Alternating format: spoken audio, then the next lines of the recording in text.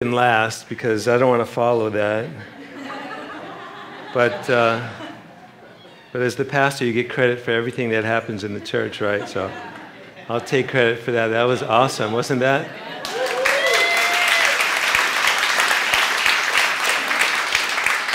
If you can give one more hand, our background, if you're not here usually, you wouldn't know, but it's changed. And it looks very simple, but that doesn't mean it was simple to put together.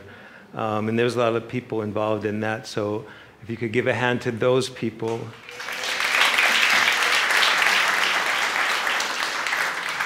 And part of the reason we went unplugged tonight was for the neighbors, to kind of keep it down. But we should have just plugged in because that last song totally blew that, right? But part of it was that, but also to be in the spirit of Christmas. We get so commercial, we get so caught up in the things that we wanted to simplify it and keep it simple. And also in the spirit of Christmas, I'm going to give you a present in just a second, and then you're going to give me one. Okay, so the present I'm going to give you is I'm going to go shorter than usual.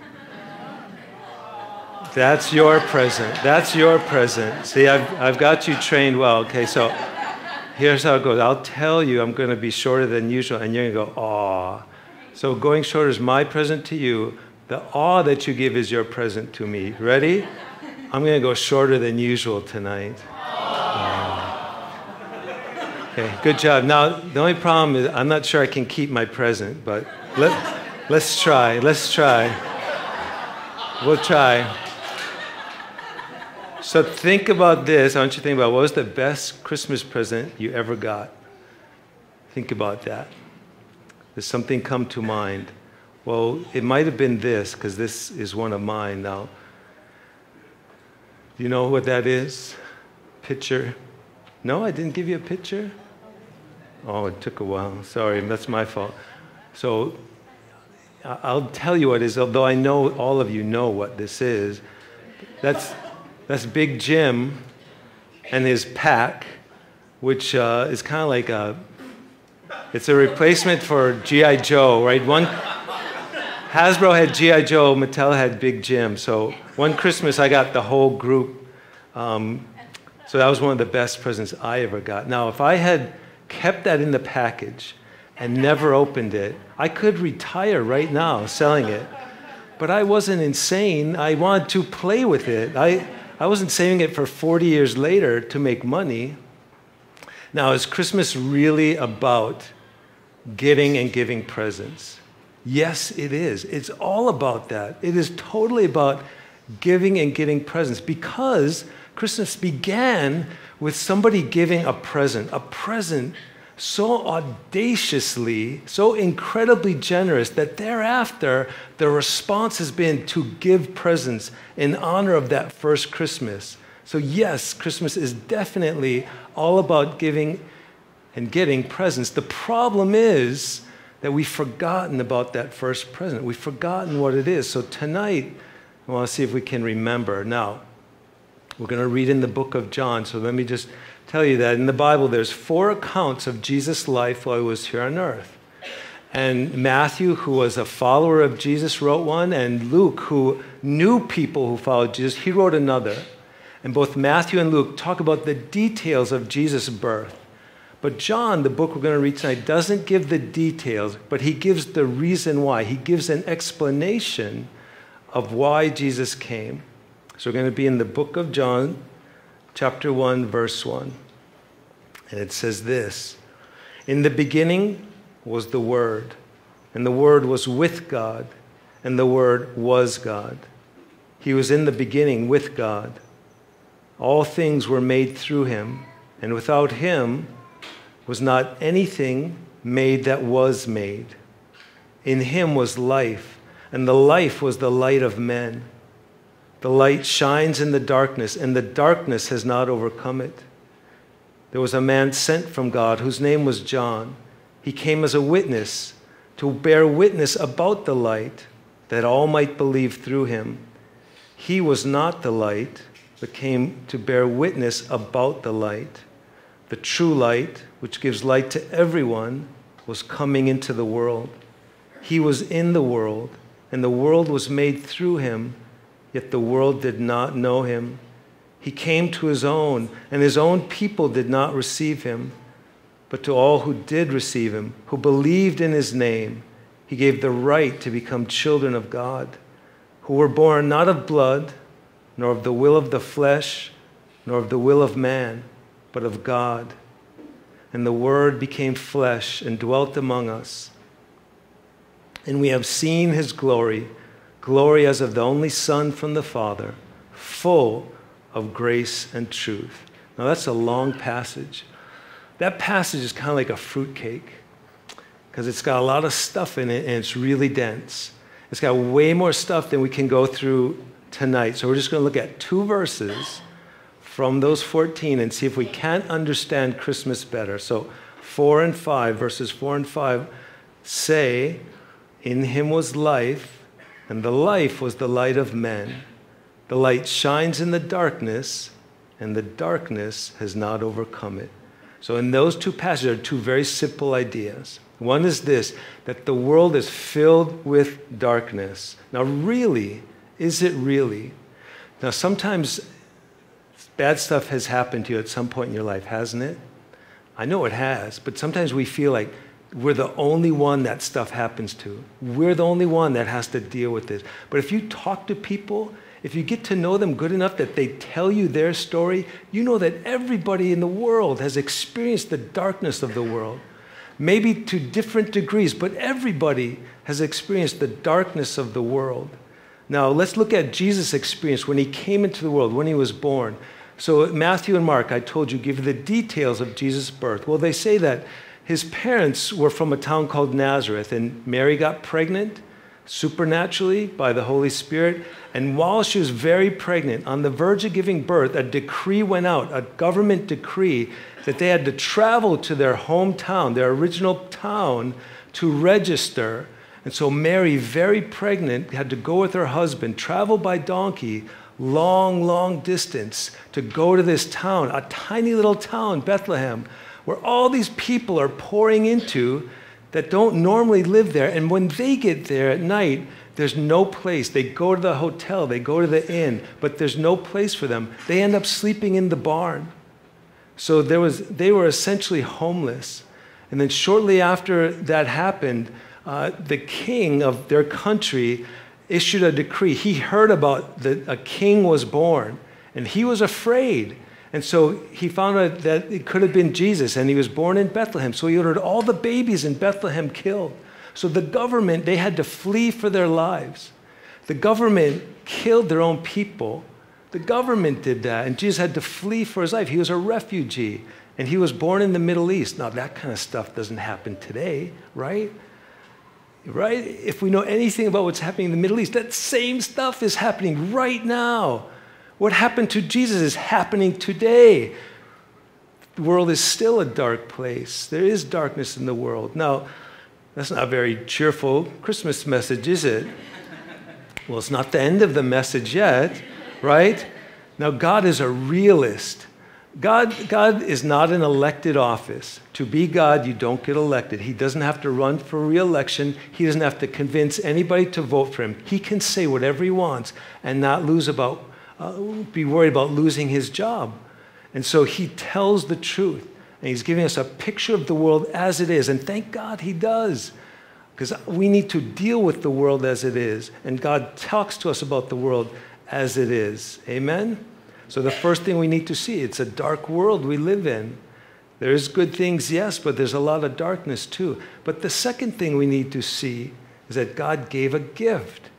And it says that this world is dark, but God gave the gift of light. God gave Jesus. Jesus is God's gift to us, and Jesus is the light of the world. And so there's 3 things we want to look at very briefly, remember briefly, tonight, about light, about Jesus coming into the world. And the first thing is this, is God's Christmas gift. Jesus, he illumines. I know it's a fancy word, but it just means that he reveals, that he makes clear. He helps us to see. If you go into a dark room at night, what do? You turn on the light and you can see what's there. And that's what Jesus does for us. One of the most important things he does is he helps us to see him. Now, I know, I've learned this about myself. I'm in danger of going to a bad place whenever I want to tell people about the things I've done or the things I've accomplished. If I feel it's important to let you know I did this, this, and this, when I want to brag, in other words. Now, let me ask you this. When you travel, where do you want to go? Do you want to go to a first world country that has clean hotels and clean toilets and clean towels? Or do you want to go to a third world country where your life is in danger? Where would you rather go? Well, I know where you'd rather go. We'd rather go to the first world country and the 4 and 5 stars hotels. Well, Jesus was in heaven. He lived there. And he came down to the third world country. He stayed in a rat-infested hotel, so to speak. Why did he do that? Because that's where we are. He left the light of heaven to come down to the darkness because that's where we are. And he wanted to be with us. Jesus came where we are because he loves us. That reveals what God is like. God could have stayed up there and he could have had nothing to do with us, but he cares about us. So he came to where we are, and he came into the circumstances we are. He didn't pretend to be human. He became human. He became like us. He knew what it was like to be poor. He knew what it was like to have to run for his life. He knew sorrow. He knew grief for real, just like we know it for real. We learn about God. He reveals himself to us so we can see what kind of God he is. The second thing that God's Christmas gift does is it gives life. Now, dinosaurs walked the earth. We know that. Do you know why they died out? Well, the theory, there was many theories, but what they think, and it's almost certainly what happens, that a giant asteroid came and whammed into there, boom, somewhere in Mexico. And the result of that giant asteroid whacking into the earth was a huge cloud of dust and debris that rose into the atmosphere and stayed there for years at a time, and it blocked the sun. And these were reptiles. They're cold-blooded animals. They couldn't live in those cooler temperatures, and that was the end of the dinosaurs. I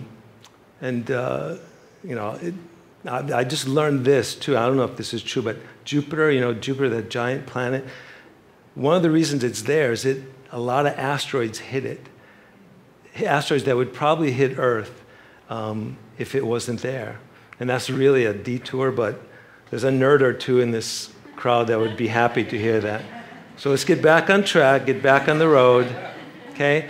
Dinosaurs died from a lack of light, because light gives life, right? Where does life come from? Life always comes from living things. No dead thing ever gave birth to anything else. Life always comes from life. Now, we can't live without the sun. We can't, S-U-N. But the truth is we can't live without the Son, S-O-N either, because in him is life. It tells us in verse 4, in him was life.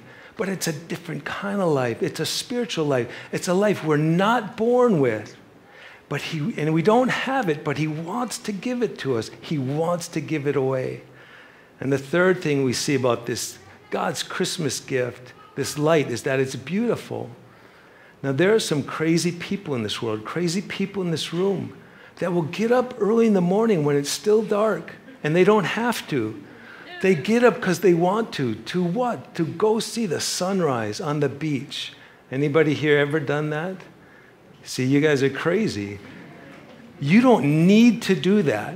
You do it because you want to. Why? Because it's beautiful. It's just a beautiful thing to see. Right? Now, how do you decorate for Christmas? Typically, what do people do? They put up lights. They are beautiful, aren't they?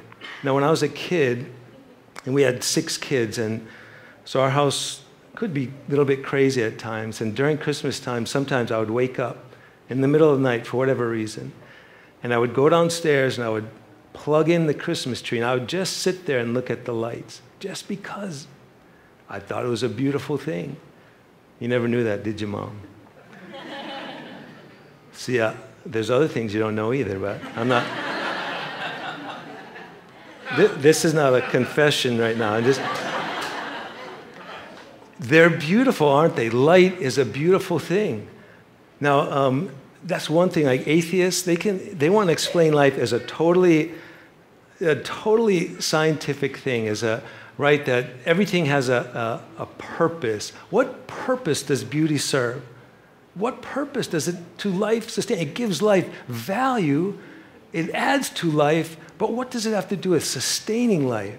Beauty is evidence of God. And if I'm sure you've probably heard of Handel's Messiah. You've heard of it, right? And there's that one part, the hallelujah, hallelujah, hallelujah. You all have heard that, right? Well, he wrote it. It's about Jesus.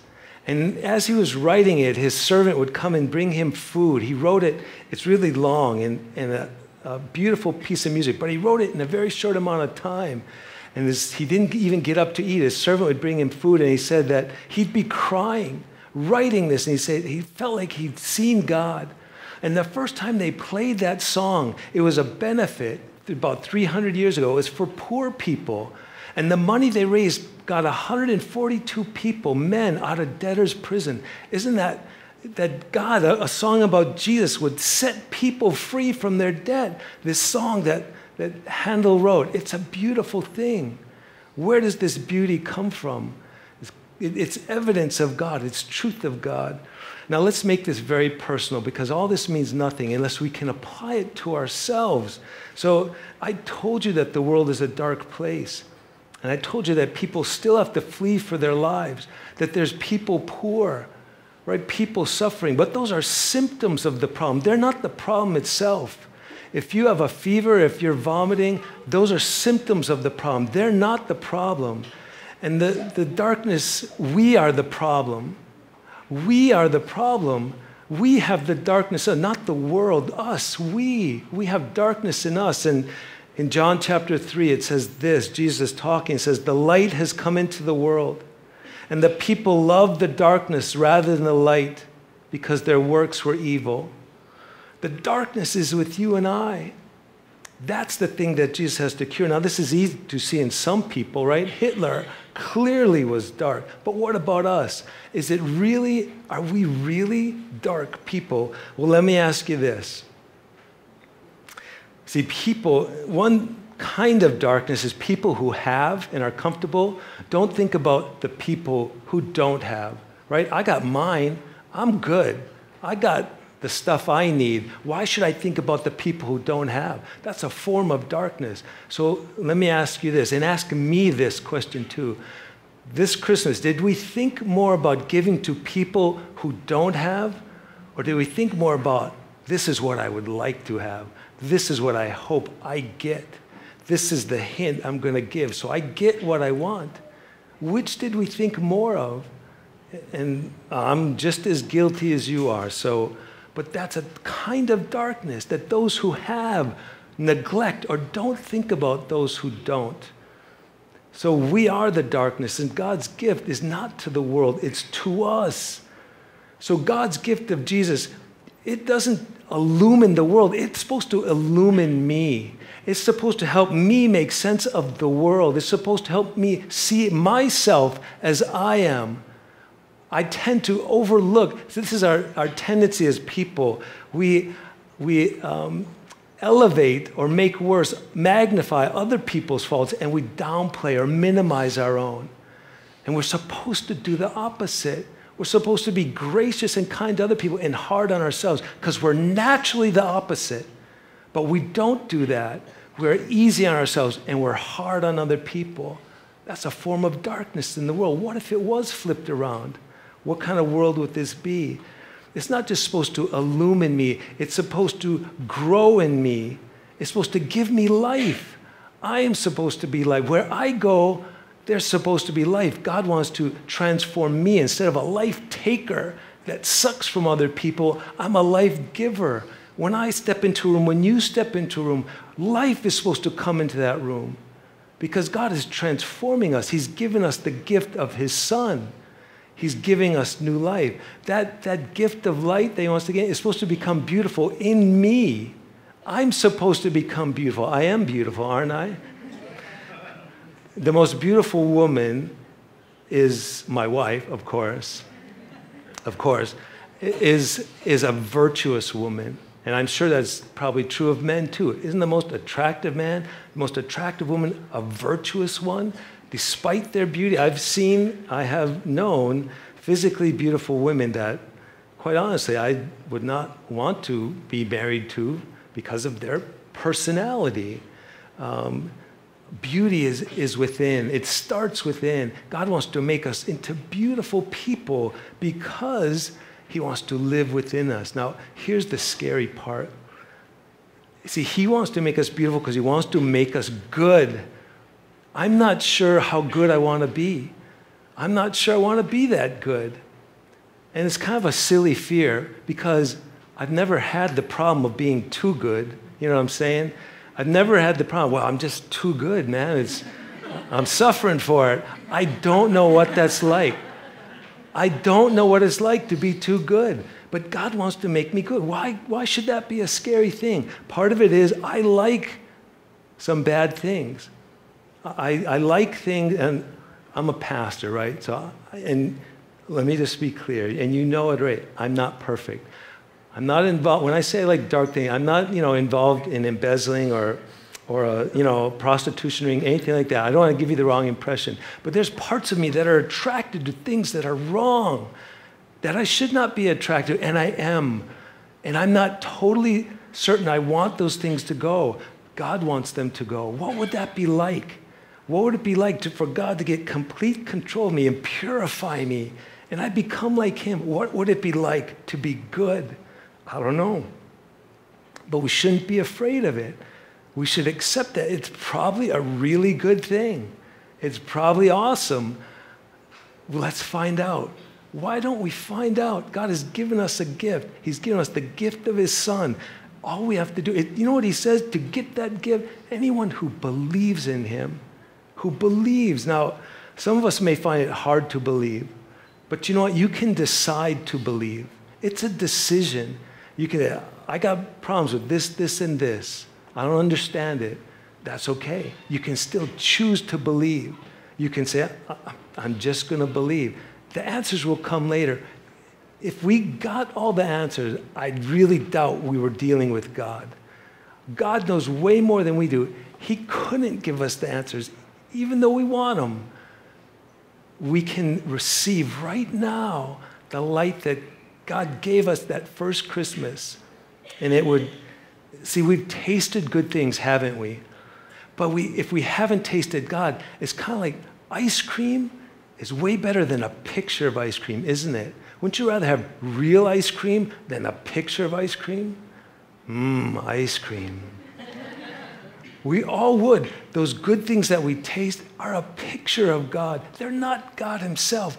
God is way, way better than any good thing we've tasted here on earth. Those are just a picture of who he is. To know him, to experience him, is way, way better than anything there is. Amen? Kenneth, where's Kenneth? So what? Did I finish quick? You're not even paying attention, are you? He's back there talking story, that guy. Repent. Just say yes. How's that? Did I? 3 more. Okay, 3 minutes is shorter than usual. Let's pray. Bow your heads, please. Father, we thank you for your goodness and your mercy to us and the gift that you've given to us. And help us, Father, to receive it. It doesn't really mean anything unless it comes to live, unless you come and dwell within us. So the gift is available, and we receive it by believing, Father. And you want to, in the process, make us good. Help us to find out what that's like, Father, what it means to be good. What is it like to be good? I pray that each one of us could experience that, Father, and it would become the source of our giving, that we would learn to give just like you. Father, for all this, we thank and praise you. We ask it in Jesus' name. Amen.